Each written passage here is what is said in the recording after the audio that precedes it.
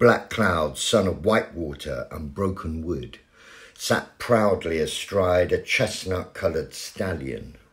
He viewed the dense green forest that spread far and wide in the valley below, the snaking river that dissected it, with a certainty. Sometimes things just don't work out the way you'd like them to, he said to himself, and trotted forward toward a descent that was sure to bring fresh adventure.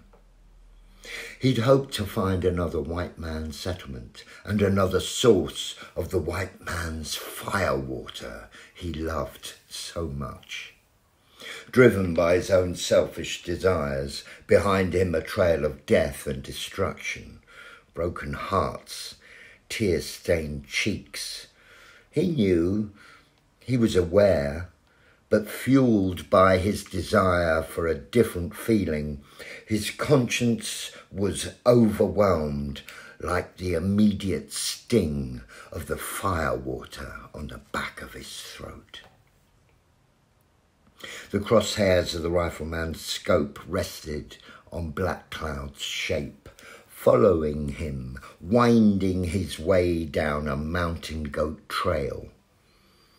The rifleman, Dean Bradley, regulated his breathing to match his calm confidence, so often repeated before taking a shot to kill.